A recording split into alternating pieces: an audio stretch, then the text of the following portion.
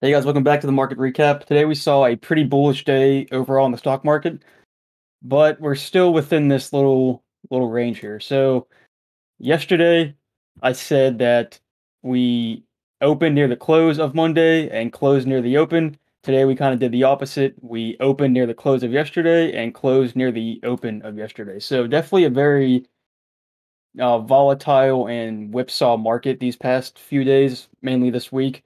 Um, I'm kind of missed the morning because I was out doing stuff, but apparently Jerome Powell said some things that really pumped up the market.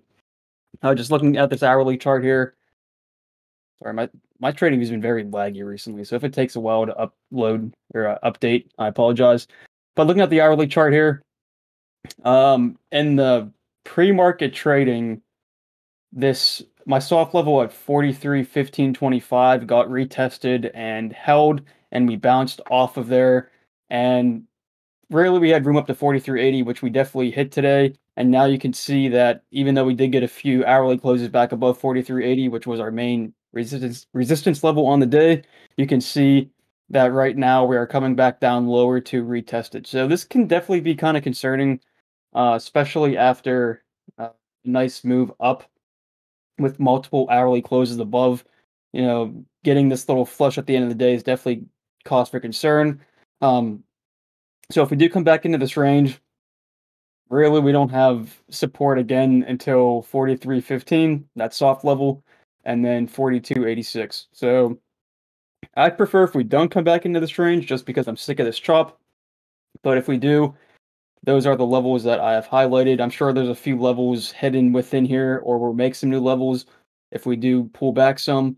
But as of now, 43.80 and 42.86 are still my main levels. If we do get back above 43.80 and close above it, my next level is up here at 44.1825. And then our next level would be all the way up here at 44.78.25, which is quite a ways away. If we get back below 42.86, we don't really have a level until this 41.6675 level, but I do think if we do break this level here, I doubt we just flush right to it. I would definitely assume we make some more levels um, on the way down. So back to the daily chart real quick, actually, before I get ahead of myself. One thing to take note, I guess, is that looks like we're going to get this daily close back above these two this opening or the closing of Monday and the opening of Tuesday. So that can definitely be some sort of bullish development that I want to highlight on the daily chart. But obviously, back above 43.80 would be the main level we want to close above. You can see this is just kind of a sideways flag formation. So really, it can go either way, in my opinion. On to the Nasdaq. Same freaking story. The sideways flag consolidation thing going on. On the hourly chart, we're still within our levels at 14,264.75 and our support at 13,976. So Nasdaq's definitely very concerning. I mentioned a few times throughout the day that the Nasdaq kept failing to get an hourly close back above this level here, and you can see that even now we are failing to do so. This can definitely be some cause for concern as uh, a lot of names in the Nasdaq are heavily weighted in the SPY as well. So if the Nasdaq fails to break above this level and comes lower, I assume uh, ES and SPY will come lower as well. So this is definitely a red flag in my opinion. If we do continue to come lower, obviously, like I said, our next support isn't down here until this 976 level, and there's not really much in between here. Not that it would even matter because everything in between these two zones are just chop and shouldn't really affect your thesis too much. So I guess coming into the rest of the week, we want to see how this little range plays out. And if we get a break back above this 264 level, then my next level would be up here at 396.25. If we get back below this 976 level, then my next level is down here at 44, 44.6.25. So a lot of room downward. But as of now, on this little after hour session, Nasdaq is not looking good.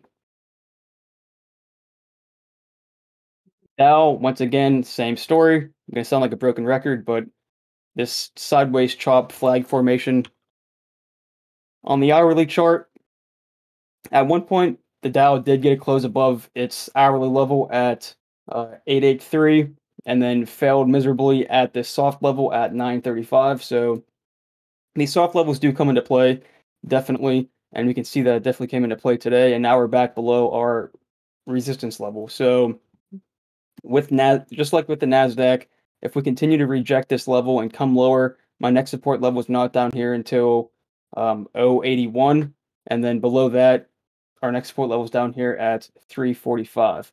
So a lot of room that the Dow could definitely come lower. I believe we still have a tiny gap to fill down here as well.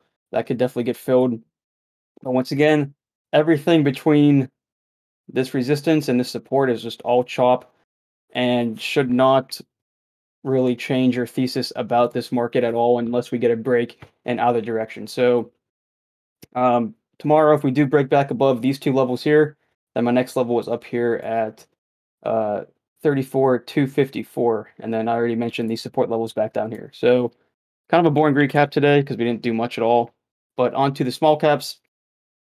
Same story here. Although this daily candle does look a little bit better because we got a pretty nice close over this 2047 level and above these two bodies here. If we go to the hourly chart, we can see that we are rejecting pretty heavily off of this 2059.6 level. So right now, the small caps are kind of stuck in between uh, this level at 2047 and 2059.6. So if we do come lower, look for a backtest hold of 2047. If that breaks, we do have a gap to fill down here to around 2011.6, and then we also have a soft level of support at 2016.8. If we do hold here and get back above 2059, my next level is up here at 2080. So pretty self-explanatory on the small caps, but grand scheme of things on the small caps, I still am bearish just because we are below this macro range, and this could all just be one big giant bear flag playing out. So definitely overall bearish on the Russell, no doubt. Onto gold. Gold didn't do much of anything today. Yeah, it was down 0.76%, but this is kind of just a cool off period. You can see we did come down to our level at 1921.5 and hold that as support. So pretty simple on gold. If 1921.5 does not hold, I think we can come back down to 1894, 1885.4, or 1873.7. You can see there's a lot of support down here on gold, so really I do expect gold to find some sort of support if it does pull back more. And if we get back above 1956.2, I do think we'll come up to our next target at 1975.9. So gold's pretty much in this macro little range here, and I'm still bullish on gold for sure, but it just probably needs a few days to cool off and consolidate. Onto the VIX. Interesting day in the VIX. So it was red today, but once again we did close back above 30 yet again. So this is now the third day in a row back above 30, and that can definitely be concerning because I've always mentioned that the VIX above 30 kind of warrants some pullbacks in these markets. And although we're not seeing that right now, I do think if the VIX stays elevated like this, I'm not sure the bulls can handle that. So what I want to see out of the VIX for the rest of the week is definitely get back below 30 and get back into this range here between 30 and 25, because I do think the bulls can handle that amount of volatility. But if we do continue to get closes back above 30 and mainly back over this 37.2 level, then I do think this market will see the next leg down. So the VIX has me worried. It could just be elevated due to everything going on in Russia and all that stuff, and not so much fear of the market dropping out of this little range it's in and going lower. So it could just be normal volatility that is spiking right now, but the VIX is definitely telling us something. We just don't have enough information yet, because if we go back to the ES chart, you can see that the VIX is pretty elevated, even though we are just kind of chopping around sideways. So I think there could definitely be some divergence going on. I'd have to look more into that, but it's definitely telling us something we just don't know yet. what yet. So we definitely want to see the VIX get back below 30, no doubt. But just to summarize, I mean, it doesn't take a rocket scientist to see how choppy and whipsawy this market is. So for the rest of the week, just pay attention to this 43.80 level and 42.86. And really, everything in between here is just chop.